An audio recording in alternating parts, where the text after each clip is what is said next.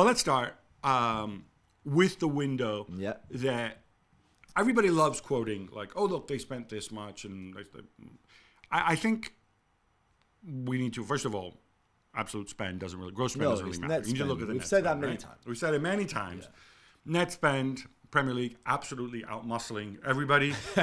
And so as a result, you have it again coming from the usual suspects in Italy and Spain saying, oh, UEFA need to do something. We need a Super League, blah, blah, blah.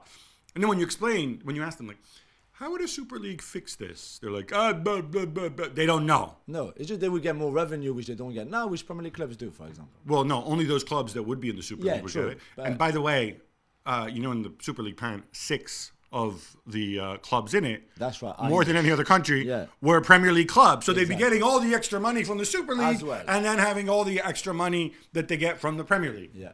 I mean, I don't want to get philosophical about it, but I will. It's not just about money. They can spend more money because they make more money, because they have bigger television contracts, because they have bigger commercial deals, because whether we like it or not, English is the lingua franca of the world, and they've been better at selling it. People don't just buy something because it's high quality. Selling the stadium every week, everywhere.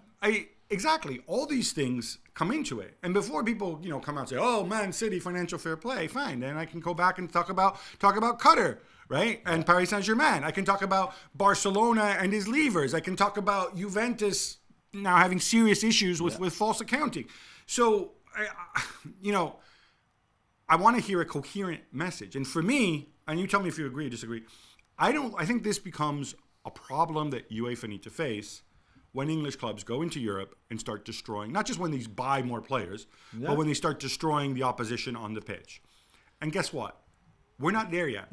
No, because as we've seen in the last 10 years, English clubs don't win the Champions League every single year. I think they've only won it 3 times in the last 10 years or something like that. Or the Europa League or the Conference. Yeah, we had a final between City and Chelsea 2 years ago. So, okay, I get that. Because Premier League clubs don't spend their money well. The day where they spend their money well, then maybe we can worry because they should be much better. However, now this is not the case. But it's true that they've got financial power that others don't have. Javier Tebas can say as much as he wants that Premier League clubs are cheating. They're not cheating. It's their money. They have the money. They spend it. Right. And if you look at the 7 clubs that are under scrutiny from FFP right now, none of them are English. You've got PSG, you've got Marseille, you've got Italian clubs, you've got Turkish clubs, but because the Premier League's books, even if some clubs lose some money, they've got controlled debts, but they still have debts, but they're controlled. They have that money to spend, so why would you not spend them? I think also a lot of these numbers were inflated by the tremendous amount of spending that one specific English club did. And that club, of course, is Chelsea. I have a column up saying that, this is a gamble. It's a gamble on many different levels, starting with financial sustainability regulations, both in the Premier League and in Europe. Just from a sporting perspective, I mean, we were talking off air before. They've spent all this money. They've assembled all this young talent. Yeah. Enzo Fernandez, of course, being the shining light in January. Nkunku's coming in the summer. But when we try to make a prospective lineup, like a 1 to 11 lineup, I still see, in terms of quality, I still see 2 major holes at center forward and in central midfield. Yeah, I think you're right, Gab. I mean, you can sign 18 players between the summer and the winter, spend over £600 million, and still, when you look at it, think like, that squad is not complete. You've got great depth and you've got plenty of options for Graham Potter. Maybe too many, maybe it's too many players. But you still think like, okay, what are you going to do when Lukaku comes back? What do you do as a centre forward? Maybe he's your centre forward. Maybe he's your centre forward. Maybe not. But, who plays with Enzo?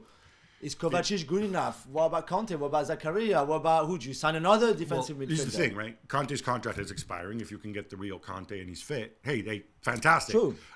Equally, the guy's played 2 games this season. Yeah. He should be coming back to training soon. We have no idea what condition he's going to be in. We have no idea if they can extend him, on what terms.